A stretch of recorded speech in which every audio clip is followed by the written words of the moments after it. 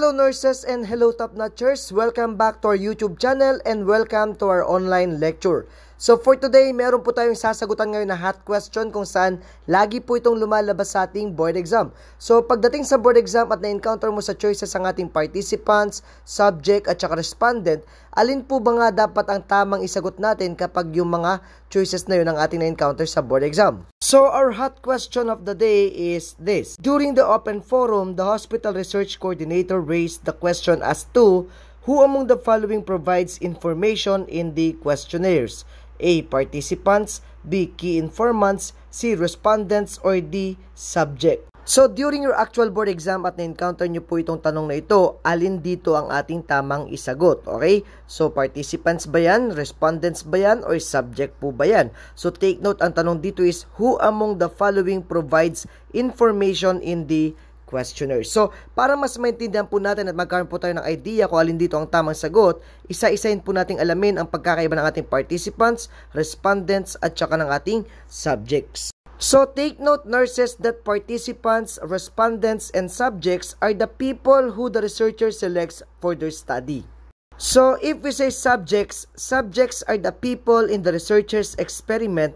And usually, ito po yung ating ginagamit sa ating quantitative research. So, example, in a medical experiment, the control group of 10 subjects did not receive the medicine, while the experimental group of 10 subjects received the medicine. So, mapapansin po natin dito sa ating example, nag-undergo po tayo dito ng experimental study. So, under ng ating experimental group yung ating mga subjects. So, these are more common in your researcher's experiment. So, usually, quantitative research po ang gamit sa ating subject. So, pagdating sa board exam, tingnan mo yung ating person selected by the researcher kung anong gagawin niya.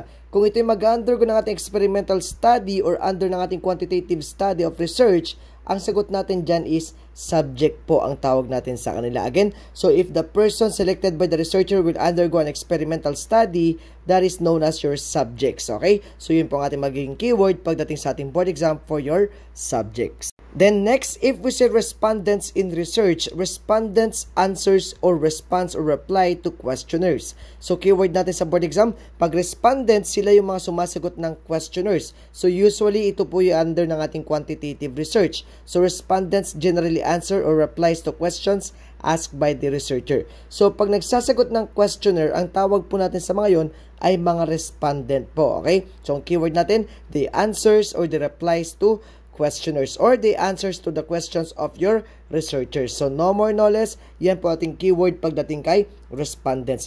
Again, so always remember your keyword. Your keyword here is, if we say respondents, they answer or they respond to questionnaires or they just answers the questions of the researchers. So, yun po ating pinaka-the best na keyword pagdating kay respondent.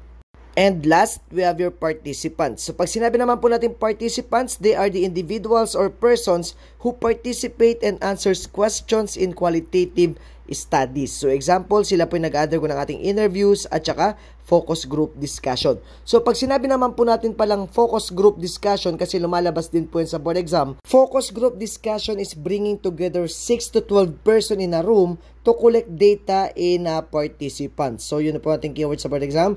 So, pag meron kang 6 to 12 person in a room to collect data from your participants, ang tawag po natin doon is focus group discussion. So, pag ang mga person ay nag-undergo ng ating focus groups or interviews, that is your participants. So, kadalasan pong ginagamit yan sa ating qualitative type of studies. So, again, to summarize our lecture for today, if we say subjects, subjects are the person who usually in experimental or scientific type of research in a quantitative type of research. And pag sinabi naman po natin respondents, they are the person who answers or responds to questionnaires. So, usually, quantitative type of research din po yan. And if we say participants, participants are usually the person in qualitative research in interviews and focus group. So, sila po yung nag-undergo ng interviews at saka focus group discussion. So, sila po yung ating participants. Again, keyword, pag subject, nag-undergo po sila ng mga experimental studies, and kapag respondent naman, sila naman po yung sumasagot ng questionnaires or nag-answer or nagre-reply po sa ating mga questions of the researcher. And pag sinabi naman po natin participants, they are usually involved in qualitative type of research and they undergoes interviews and your focus group discussion. So, yan po yung ating pagkakaiba ng subject, respondent, and participants. Okay, so it's time for us to answer our hot question of the day. So sabi dito, during the open forum, the hospital research coordinator raised the question as to who among the following provides information in the questionnaires. A. Participants, B. Key informants, C. Respondents, or D. Subjects. Again, nakalagay dito, provides information in the questionnaires. So who will respond or who will reply to questionnaires? The correct answer here is letter C. Respondents po ang ating sagot dito kasi pag sinabi nating subject, subject undergoes experiment. And pag sinabi naman nating participant, they undergo interview and your focus group discussion. So the correct answer here is letter C. So pagdating sa board exam, pag na-encounter po itong tanong nito, ang sagot po natin ay respondents.